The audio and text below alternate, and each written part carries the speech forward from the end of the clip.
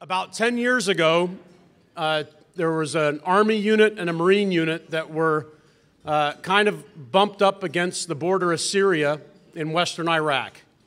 And the 3rd Armored Cavalry Regiment, 3rd ACR, commanded by Colonel McMaster, was up headquartered around the city of Tal Afar. The 2nd Marine Regiment was down at Al-Assad Air Base, and between those two organizations, it was basically half of Iraq, the western piece of Iraq, up against the Syrian border. That was a very kinetic part of Iraq at that time, and you had an Army unit and a Marine unit that coordinated very closely with each other and fought a really intense and, in my opinion, a successful counterinsurgency campaign because there were two really gifted commanders. One was then Colonel McMaster, the other was Colonel Steve Davis, who commanded the 2nd Marine Regiment.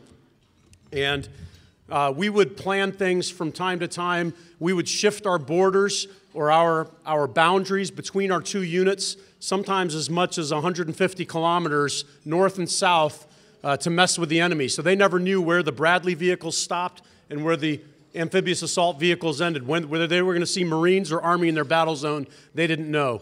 And we confused them, and we went after an enemy. We found and killed the enemy, and as General McMaster would say, in a very righteous way.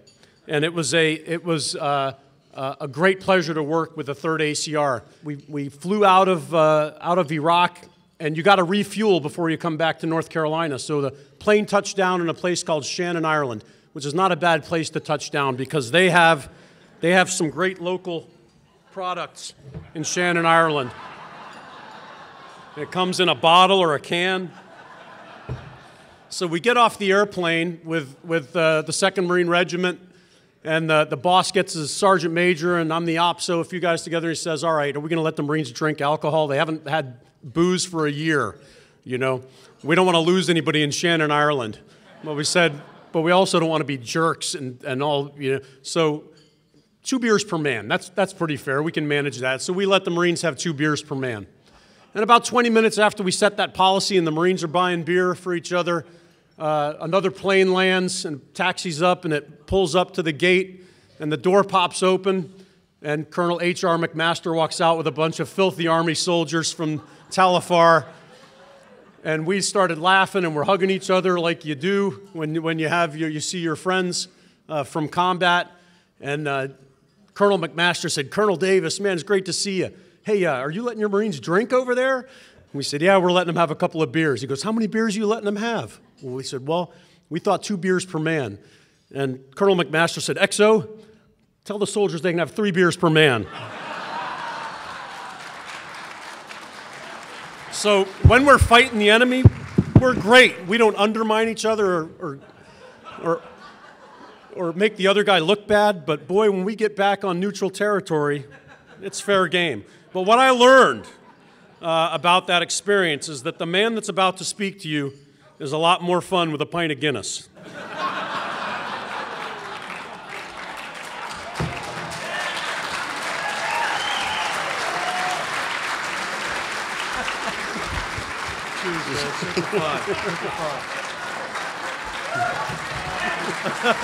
Awesome.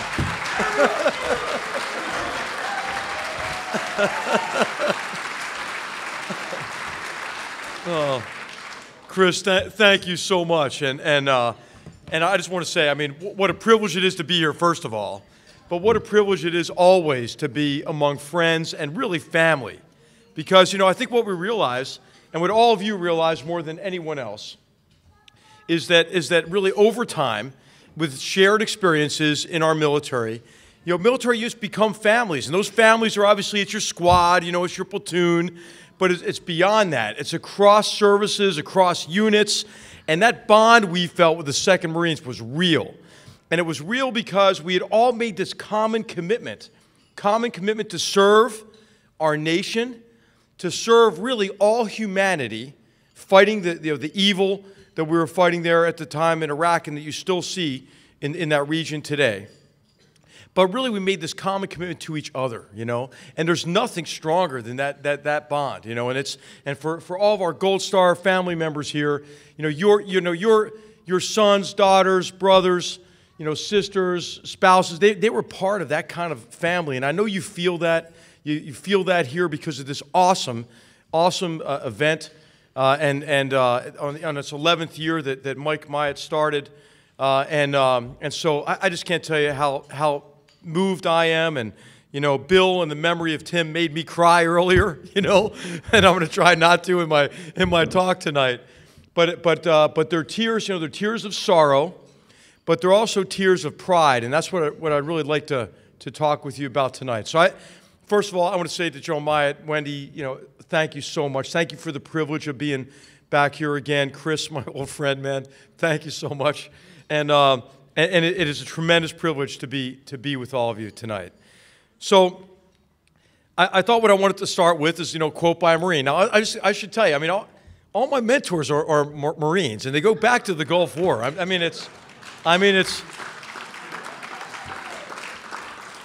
Myatt, Jenkins, Keyes, Steele. These are the guys that I've gone to over the years for free, non-binding advice. So I want to thank the Marine Corps and all of you. So I thought, playing to the crowd, here at the Marine Corps Memorial, that I ought to maybe begin with a quotation from E.B. Sledge, who wrote really an extraordinary memoir of brutal combat in the Pacific. And in that striking account of his and his fellow Marines' experience in the Pacific in World War II, he wrote the following: "Until the millennium arrives and countries cease trying to enslave others, it will be necessary to accept one's responsibilities and to be willing to make sacrifices for one's country, as my comrades did, and as your loved ones did." So for those of us who have not experienced your loss, and I would say especially the loss of a child, it is difficult for us to imagine the hardship that attends that sacrifice. Now, there's a saying that grief shared, as we're sharing here, is grief divided.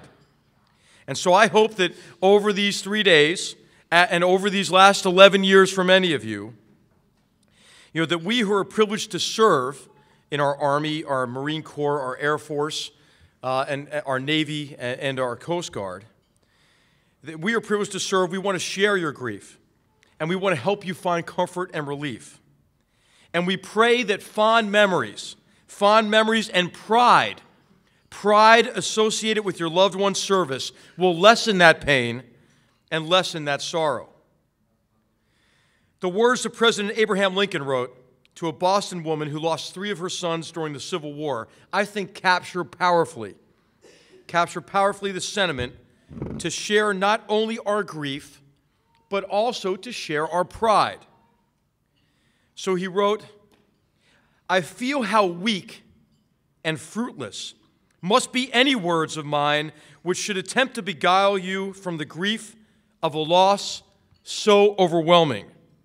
But I cannot refrain from tendering to you the consolation that may be found in the thanks of the republic they died to save.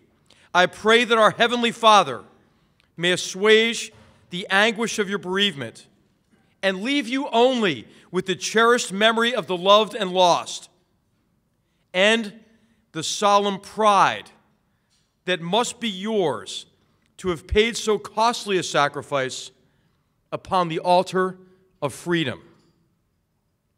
So while we share and divide our grief, I hope that we might also share and magnify that solemn pride.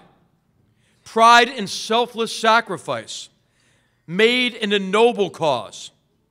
Pride in the courage of our fallen heroes. Pride in their humaneness, because our fallen soldiers, sailors, airmen, and Marines were not only warriors, they were also humanitarians.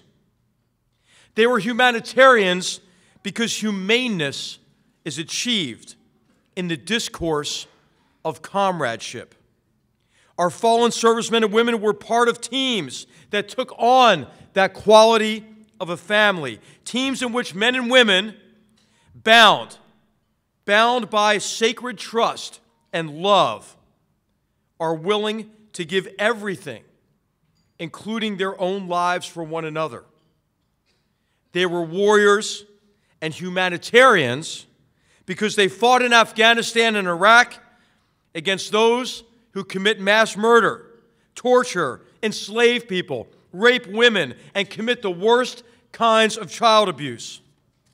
They were warriors and humanitarians because they volunteered to serve our nation when our nation was already at war against these enemies of all civilized peoples. They fought on the modern-day frontiers between barbarism and civilization.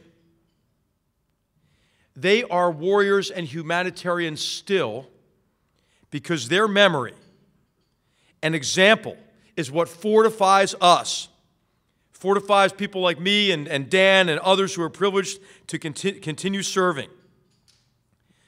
They're warriors and humanitarians still because we have work to do, and we will continue this fight and defeat our enemies just as previous generations of Americans have defeated Nazi fascism, Japanese imperialism, and communist totalitarianism and oppression. They are warriors and humanitarians still because their courage and their sacrifice sends a clear message not only to us to bolster our will, but also they send a clear message to our enemies. Americans cannot be intimidated. America has soldiers, Marines, airmen, sailors, Coast Guardsmen who will continue the fight until freedom triumphs over oppression. Indeed, victory over Daesh, or the so-called Islamic State, is inevitable because America has men and women like the sons and daughters we honor and remember tonight. Our fallen heroes are warriors and humanitarians still because they made a real difference in real people's lives, earning the abiding gratitude of those they protected from the brutality and murderous acts of our enemies. Today, their memory keeps hope alive, even in the most desperate conditions. I'd like to read from a letter written to our soldiers and families after our regiment, alongside Chris's 2nd Marines, and alongside brave Iraqis, liberated the city of Tallafar, Iraq in 2005. This is a city that had become a base, and you see that brutality now, to become a base for al-Qaeda in Iraq. And the following are the words of the then mayor of that city, Mayor Najim Abdullah Abd al-Jabouri. Last year, my dear friend Najim was appointed as a major general in the Iraqi army, and he's about to lead the offensive to regain control of the city of Mosul from Daesh. So he wrote at the time in 2005 about your sons and daughters, about your fallen heroes. He wrote the following: "To the families of those who have given their holy blood for our land, we all bow to you in reverence, and to the souls of your loved ones. Their sacrifice was not in vain. They are not dead, but alive, and their souls are hovering around us every second of every minute. They will never be forgotten for giving their precious lives. We see them in every smile of every child and in every flower growing in this land. Let America, their families, and the world be proud of their sacrifice for humanity and for life." Our fallen sons and daughters are warriors and humanitarians still because our military is a living historical community. And we who serve today are determined to preserve the legacy of courage and selfless service that we have inherited from your fallen heroes. They are warriors and humanitarians still because it is not only right to remember our fallen brothers and sisters, their memory is important. It is important to the security of our nation and to all humanity. It is important because remembering their service and sacrifice helps us preserve our ethos as warriors, as humanitarians. And humanity needs America, and humanity needs America's warriors more than ever. And the stakes are high today. We know the stakes are high today. The stakes are high because we are engaged today, as previous generations were engaged, against enemies that pose a threat to all civilized peoples. We must defeat these modern-day barbarians, like the Islamic State and Al-Qaeda, who cynically use a perverted interpretation of religion to perpetuate ignorance, to incite hatred, and commit the most heinous crimes against innocents. The stakes are high because battlegrounds overseas are inexorably connected to our own security. We see that. We see that as the Islamic State uses its control of territory to plan and to organize attacks across the greater Middle East, Africa, Lebanon, Europe, and are attempting to do the same in our own nation. We see connections as these terrorists entice masses of disaffected, naive, impressionable, vulnerable young people, including people from our own and other Western nations, with a sophisticated campaign of propaganda, disinformation, and really brainwashing. We see connections as terrorists, along with the brutal actions of the Assad regime and the support for that regime by the Iranians and the Russians, these proxies really of these two nations that I think are forming this modern-day axis of Iran, Russia, and Syria, how they've caused the greatest mass migration, the greatest tragedy, refugee tragedy since World War II. The stakes are high because fewer and fewer Americans understand our military or the wars we're fighting. They don't understand warriors and humanitarians. How many Americans could, for example, even name the 3 main Taliban groups that we've been fighting for almost 15 years?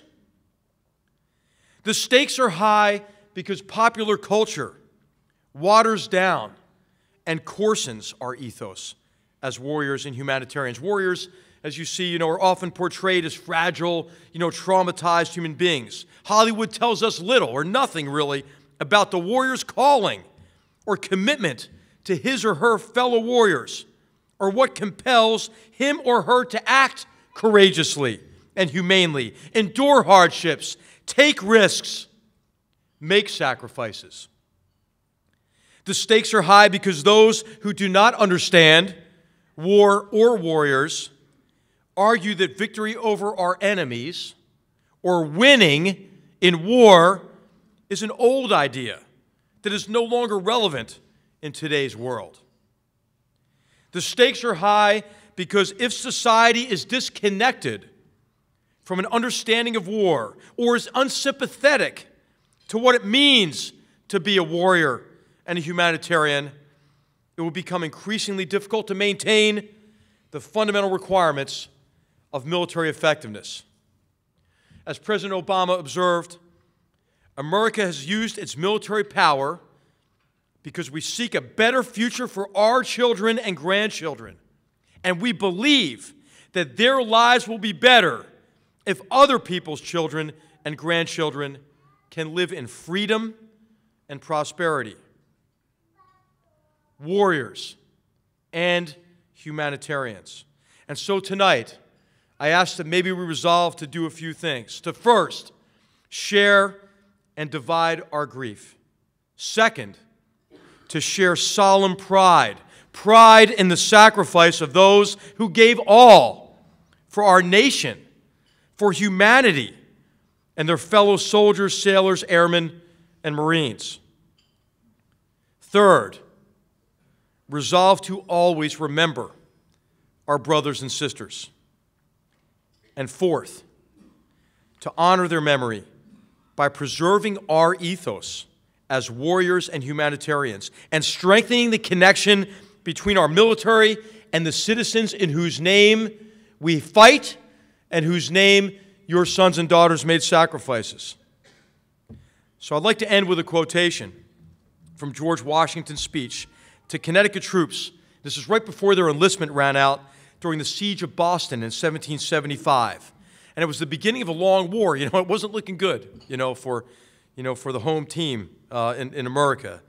And I think it's very apt in connection with the service of the fallen heroes that we're here to honor. So General Washington wrote, "I believe that God has a special place for warriors and humanitarians who gave their lives for their nation, for their fellow servicemen and women and humanity." And so I ask that God, as Bill did earlier today, that God help us today, and all of us, all families of our fallen brothers and sisters under His care, take us under His care and protection. That God comfort us, that He divide our grief, that He magnify our pride, that He preserve the memory of our fallen heroes, and honor their memory by remaining strong as individuals and strong as a nation committed to preserving liberty, freedom, and humanity. So thank you for the great privilege of being with you tonight. And I'd like to offer a toast to all of you, to all of our Gold Star families, and thanks to Chris. My glass is charged here. So to all of you, thank you for your sacrifice. Thank you for the sacrifice of your sons and your daughters.